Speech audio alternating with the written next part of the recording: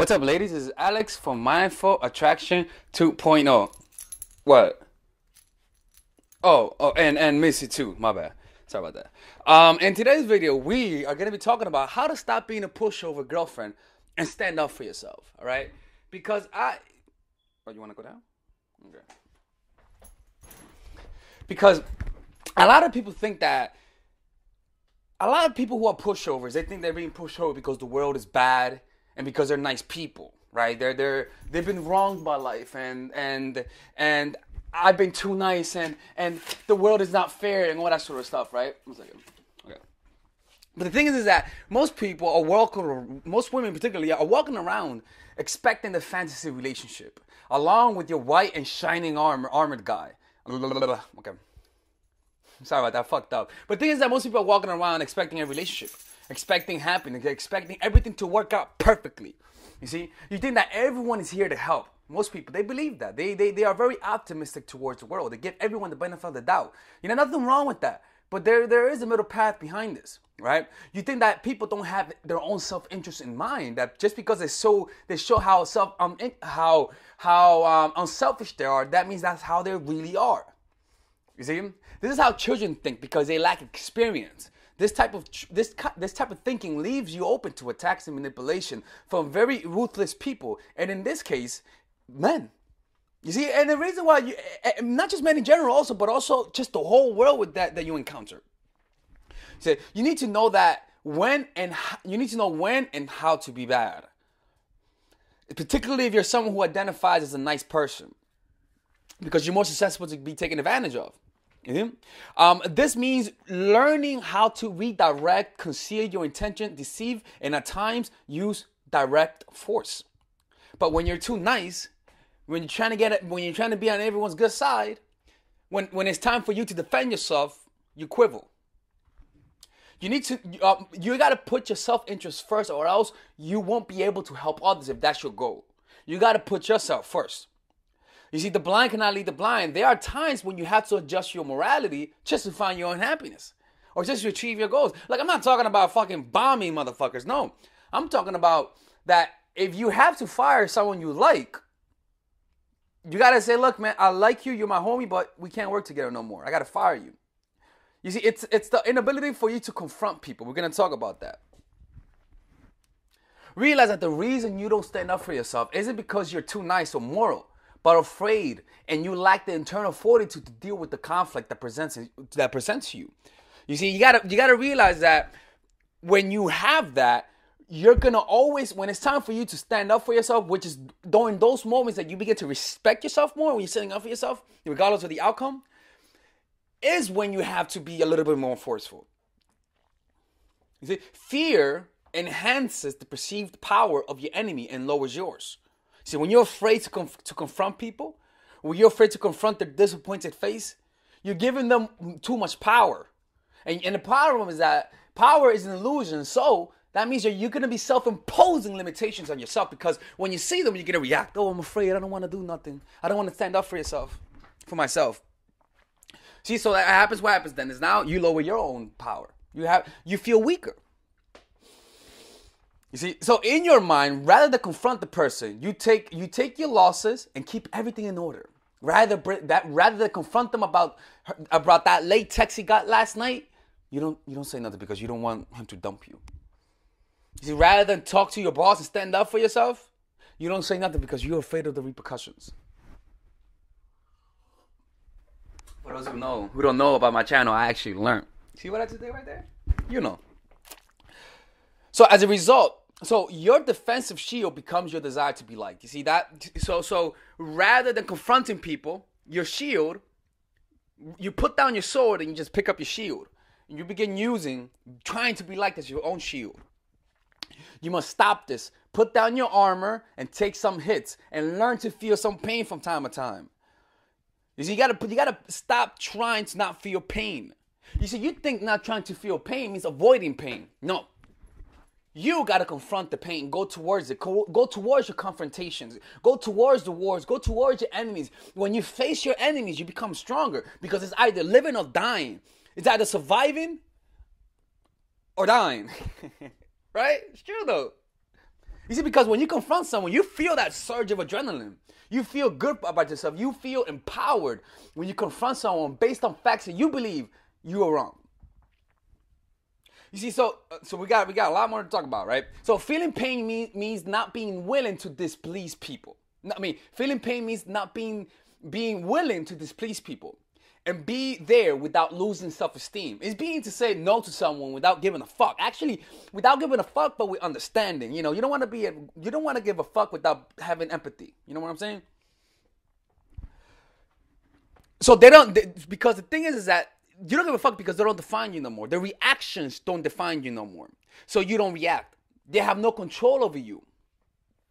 But this requires experience, and that means dealing with pain directly. This requires you continually putting yourself in situations to feel pain, because you gotta realize that the training ground is where the pain lies. And also, the training ground is in letting go of pleasure, which means displeasing people who act nice. Because think about it, if you displease someone, that means that they cannot please you no more. That means that pleasure that you once had, you're literally having to let go of it. So as a result of dealing with conflict directly, right, and not being unhinged and not being afraid to get hurt, you send signals out into the world that you're not to be fucked with, that there are dire consequences for messing with you. See, make sure this is fucking recording. Last time I didn't record.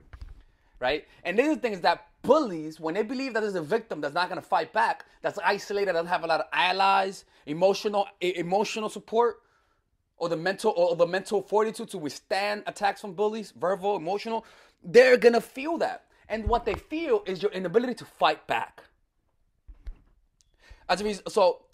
So there are consequences of dealing with you. Realize that when someone doesn't get this signal, they are going to attack and attempt to control you for their own self-interest. This world is competitive, and it hides its competitive nature with false acts of kindness and humility to deter you from their true nature. Sometimes the worst people, the meanest people, are the ones that you would never expect. Except me, I'm super nice. I'm a very nice person. Realize that. Don't die. Excuse me. Realize that what will separate you from evil, ruthless people is that you don't act reactively. You see? You act consciously. You have control. In other words, your enemy is going to attack, right? The way the enemies attack, they attack and they're ruthless because they're fucking ruthless. It's in their nature. You, on the other hand, I want you to learn how to be a little bit ruthless, a little bit Machiavellian-like, a little bit more selfish. If you're not selfish, if you're just too nice, I want you to venture into the dark side, right? Because what's going to happen is that you're going to consciously make tough decisions, consciously stand up for yourself, consciously attack and counter when you're attacked. You see, consciously create a strategy to escape your situation. You're not seeing the situation and reacting and attacking because you're hurt. No, you're seeing the situation, you're hurt, and then you think about what to do next. Your decision is not based on the pain. Your decision is based on a vision. You see? And so what happens is that when you're like one of those crazy motherfuckers who are ruthless, what's motivating them is fear. What's motivating them is they're more unconscious than anything else. I want you to be conscious. I want you to attack, but with presence of mind, with a clear mind. You can let your enemy get crazy while you remain still. Because if you're not still, you cannot think into the future. If you're not still, you're not able to strategize. If you're not still, you're not able to realize that you have to sacrifice short-term for long-term benefits. And that means facing the pain, facing the people who you don't want to face. Because you realize that if you don't do it, this creates a negative habit in your life. Because what happens is, if you're attacked by your enemy and you let people take advantage of you, you become someone who you're going to look at in the mirror and you're going to have no respect for. You're going to become someone who you don't want to be. You want to begin having a self-image of someone who deserves respect and demands respect. You get angry when you think of yourself being a pussy. So what do? You say, fuck that shit. I'm not a bitch. I'm going to attack my fears. You see, because when you have an image of yourself of how you are, and then your reality isn't reflecting it, You have the choice of either allowing the reality to consume your self-image or allow your self-image to consume your reality. And so you say, yo, fuck that shit. I see myself as someone who should be respected. Fuck that. I'm going to confront my enemies now because of it. You're not confronting your... So you're thinking. You see? Hopefully that makes sense. So how do you recognize people who will try to take advantage of you? It's important to do that, right? So recognizing the aggression, you must recognize them in time because they are easily disguised. See, Robert Greene says, these types are masters at disguise. They present themselves as weak and helpless, or highly moral and righteous, or friendly and aggregating. This makes them hard to pick at a first glance. They send all kinds of mixed signals, alternating between friendly, cool, and hostile, creating confusion and conflicting emotions. If you try to call them out on their behavior, they use this confusion to make you feel guilty, as if it was you, the one who was the source of their problem. Once you are drawn into their dramas with emotions engaged, it can be very difficult to detach yourself. The key is recognizing them in time to take appropriate action. So with these, the key to this is that when you're noticing that someone's trying, that when you're noticing that you're in the front of someone who will easily try to take advantage of you. Now, mind you, aggressors aren't people who are directly aggressive. We're talking about indirect people, passive aggressive kind, the ones that are hovering in our daily lives and we just don't notice. You see, with these people, the key is to not get emotional and respond with passive aggression. You don't respond to these people with passive aggression because they're much better at it than you are. And you're falling into the trap. The way to deal with them is to take a strong and direct action and don't compromise. You see, the only response that they will respond to is to power and leverage, like Robert Greene says. So that means that if someone's fucking with you, right? And you're noticing that, you gotta fucking end that shit. If you're noticing your friend is continually taking advantage of you, don't try to talk it out. End it. If someone's always cheating on you, don't talk it out. End it. Don't let them try to say, oh, I'll change one day, and you feel bad. No, fuck that shit. End it. To recognize such type, Robert Greene says, look for extremes in behavior that are not natural. Too kind, too aggregating, too moral. These are most likely disguises that are worn to deflect attention from their true nature. Better to be proactive and take precautionary measures the moment you feel that they're trying to get in your life. You got to be looking out for them. The problem is that when you're looking out for your relationship, when you're looking for the dream relationship, you're not going to be looking for those signs. You're going to be looking for something that looks like the relationship. Anything that resembles your ideal relationship, you look for it. You see? And so you're not really grounded in reality. You're going to see the signs and you're not going to see them because you're looking for something else. You see negative signs? Nah, fuck that shit. Let me look for the good signs. And so you compartmentalize a person because of your emotional bias. So when you feel that what do you do when people are taking advantage of you? Right? What do? Conceal your intentions and don't try to fight them directly. Bait them into action that will make others sympathize to you. For example, let's say that you are a dad on child support, right? And your baby mama is balling with your money, right? Don't try to fight it. Don't try to look miserable. I mean, the thing is, okay, what happens is that most guys, in order to gain people's sympathy, they're going to talk shit. Oh, fuck that bitch. The system is fucked up. Fuck that bitch, she's ugly anyways. Or like they'll try to be aggressive. They'll talk to the people. They'll start talking shit on the mother, on their baby mama. See, that's a direct attack. The way that you should do is this: if you feel like you're being taken advantage of in any situation, act like the victim. Don't fight them. Bait them into attacking you so that people can see that you're helpless. So that people can see that they're not really the victim. You are the victim. See, rather than complaining about not being broke, show that you're broke. Like I'm talking as an example. Like as an example, as a guy who has child support unfairly, show that you're broke. Facebook posts of you being broke and shit, eating ramen noodles and shit, saying this is the only thing I have. Like literally, make sure people see how miserable you are, so people can feel sympathy. That's the indirect way to attack. See what I'm saying? And so that's one thing. The crowd will see you as the underdog and turn against her. Another situation is that when you're in the situation that you can't get out of, like a job, or you hate a person and you're with them and they're abusing you, Just like I said earlier, these kind of people respond to force and respect force. Your solution is to leave. With these kind of guys, right? Don't bargain with them or compromise. Don't let them say, "Oh, baby, I won't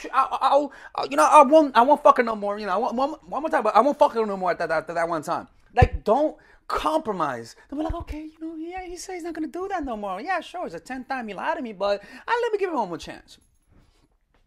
Distance is important so that they won't emotionally entangle you. This is the thing is that when you with these people, if it's your job, quit it. You see? If you're with someone that's abusing, you gotta end it. Now I know situations are tough, right? So you gotta think ahead. You gotta have your own support system. That's something that I recommend you go to your public, wherever the public place, wherever the hell you are, and see if they can have any help. Because I'm not qualified to talk about emotional abuse and all that sort of stuff, But this is the way I like to see it. All right. So with these kind of people is that you gotta break it off, but they're gonna try to make you feel guilty, right? So with these kind of people, the key is don't feel guilty. When you're ending the friendship, ending the relationship, don't feel guilty, because that's how they control you. Key, realize nothing is personal. People are dealing with their own problems. If you take their attacks personal, you'll see the truth. Come out emotionally come out emotionally unscarred, and even enjoy the conflict because you are not invested in it anymore. You are detached. In other words, realize that most people, when people attack you, it's not personal, right? So if somebody's trying to verbally abuse you, trying to bully you, as long as it's not physical, you want to get to the point where you see them and you realize what's really going on. To the point that when they try to attack you, it doesn't even hurt you no more because you know the reality of the facts, that they're really in pain. You see, heck, there's gonna come a point where you even engage with them in their senseless little battle, detached, and inside you're smiling, and they're all serious, and inside you don't give a fuck. So you want to play with your opponent like that, as long as you're able to do it, right? But you gotta have this playful attitude towards people that are trying to put you down, and see them as children who cannot control themselves. When you do that, you suddenly have this ability to step out of yourself and to see the problems and to see people who are taking advantage of you in an objective perspective.